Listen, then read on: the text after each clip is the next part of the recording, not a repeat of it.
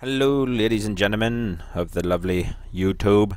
Welcome to another video. This time I'm going to be covering how you can modify the UI, the first overlay that I did, to suit your setup or your sizing of different things. Obviously I've modified the HUD size, as you can see below here, to make it smaller to show you. Obviously it's very small, and obviously in the top right hand corner you can see here it's really squashed this up, but that's not a problem. I probably made it overly small, but just to get the point across and let you see. What I am going to have in the info section below is the download for the elements pack that make up the overlay pack 1. So it has all the different elements in there, and I've put them up so as you can modify them and use them to the way that suits you. So if you have your scale of your HUD changed, hopefully this will help you to show you how to use it and how to modify it to suit what you need. I'm using Photoshop here. I know that you can do the same thing in GIMP, the likes of that, which can be very handy. So let's get stuck right in. First of all, we're going to start off with the center part, which well, I can just drag that in. I'm just gonna copy and paste it into this. There's PNG files, so you will be able to adjust them, and I'm just using the transform tool to change them to suit the layout. So I'm just going to shrink this down, and then we'll zoom it up, so as you can see how it's going to look. So obviously we want this that it's going to cover what is currently here, so it's just getting the sizing right, and then we should be good to go. The beauty of this is that you can alter it to suit what you want, and what I've also included in the pack is a couple of ticker bars so that you can, you know, add parts in that you want to. If you want to, you don't have to, obviously it's entirely up to you, but it's to give you the flexibility to be able to do this. So what I've just done is I've just transformed that and shrunk it down so that it is just to fit that UI, and even though I've shrunk it down loads, it's just to overlay it, keep it nice and small, because I know that quite a lot of people like to have their HUD nice and small so that it's not going to hide the game as such. So let me just zoom this up again, and we'll go over here, and it's very simple if you can use the transform tool, and it makes it a lot easier to just alter things and adjust it to suit what you need, and you can, you know, if you need to squash things up a wee bit, you can do that, but the main reason is to allow you the flexibility to adjust it and get it to sit. So I mean, as you can see, in like a minute there, I've already done the two. I've done the champ bar, or the champ box in the bottom left, and the center part. I've also included 4x3 webcam windows, 16:9 webcam windows, tickers on both the, for a larger ticker or a smaller one, a sponsor window, mini map, the whole shebang. So it should make it hopefully very easy for you to piece this together and do it to suit what you require. Generally, if you're using Photoshop and you're transforming stuff, the easiest thing to do while you're doing it is hold shift so that it keeps the proportion, and if you need to then tweak it further, you can do that. The benefit of this is also you can, in your layer styles, you can then add in adjustments. So if you want to put in a wee bit of a drop shadow to make it a bit more, you know, sort of add a bit more depth to it, and things like that, you can do that, and you know, add in a wee bit of an inner shadow, so as it's gonna just again add a wee bit more depth to it. I'll drop that down to 50% on the drop shadows. So it's just, you can see here, if I let me zoom that up so as I can show you, that all this is doing is adding a very subtle amount of shadow around it, and again on the inside, which just adds a bit more depth to it. And if you right click, if you're using Photoshop, if you right click where it says FX in your layers tab over on the right hand side here, you can then copy the layer style and apply it to your other layers, therefore making it very easy to adjust things. As I said, also in the pack you've got the tickers. They can be used whatever way you want.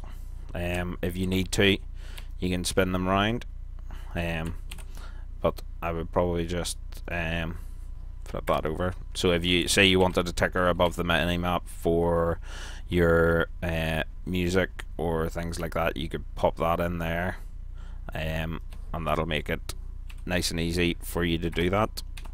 It's basically, the main reason I'm doing this is to give you the flexibility to alter things the way you want, and because they're all done as PNG files, you'll be able to layer them up. So if you want to put something, you know, if you want to put a bar behind the minimap, you can do that.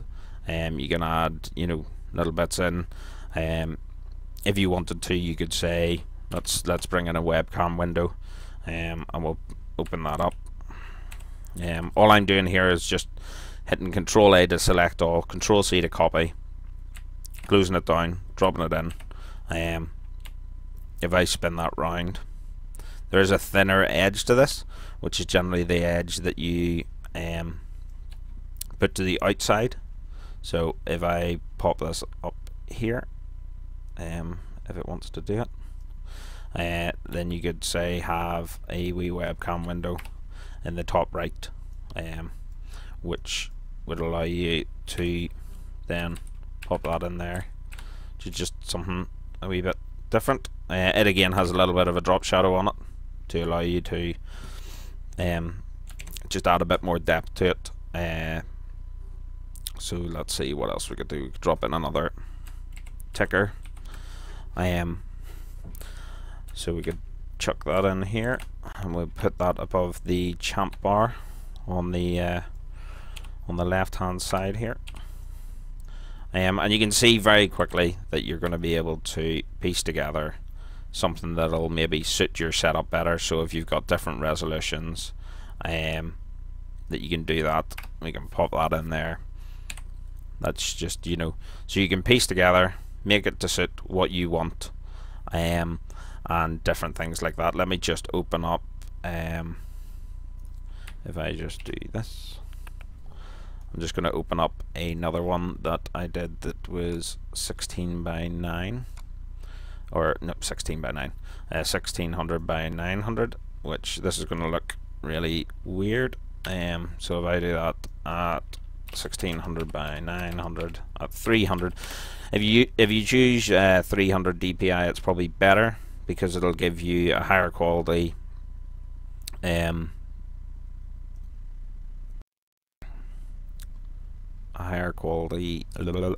I could figure out what I want to say. It'll give you a better quality because it's not going to become pixelated, you know. It will be to a degree, but this is just to show you, right? So say I've done that, and I want to pull in again, center one, copy, or select all, copy, paste, hold shift while you're transforming it. So we can shrink this down, make it to sit. You know, if you need to tweak it a wee bit, make it a wee bit bigger, do different bits and bobs, pop that on there, bring our minimap in, shrink that down, let's pop that on there, pull that down, make it a wee tad bigger, let's zoom in down there a wee bit, you know, just move it about, shift it about a wee bit just to suit. That's pretty good there. And then, so you've got that one, which I've already done. And then again, just your champ window. Control A, choose it all. Control C to copy. Control V to paste. Control T. If you learn shortcuts when using Photoshop, it's so much quicker. So much quicker. It just cuts down the amount of time you're sort of faffing about with different bits and bobs. And there we go, you've created your own overlay. You know, you could pop a wee webcam window in there, shrink that down, you know, so you wanted a wee webcam window in there, put it behind. If you put it behind the layers, you know, then it's gonna just keep it all nice and tidy. Wee webcam window, drag it down, change the layer order, and we've got that tucked in behind. You can put your webcam in there. Then you just, to save it, generally just hide the layer. I would suggest, obviously, the easiest way to do this is take a screenshot of the way you have your game set up and the scale of the HUD. Then you can just overlay the stuff. Bish bash bosh. There you go. All done. All looks smexy. Makes it a lot easier. Obviously, I've already, in the other overlay that I released, I've already put the pack in of that. Let me just bring that up for you, and it'll show you. Let me just find it. Never put things where you're meant to put them. So we have the overlays for the second overlay that I did. So again, we can just do the same thing. Pop that in there, shrink it down a wee bit, chuck it into the corner. Bang, there you go. That's that one done. Champ window. Again, Control A to select all. Control C to copy. Control T, or paste it onto the window. Pop that down there. I've had lots of comments of people sort of saying, right, how do I modify this to suit what I need? You know, whether it be 16:9 resolution, or you might have you know, a multi-screen setup, different things like that. And this is the easiest way that I can see to Control A, Control C, Control W closes a window, by the way, so that's another handy thing to do. And then you can just scale to suit, and you are good to go.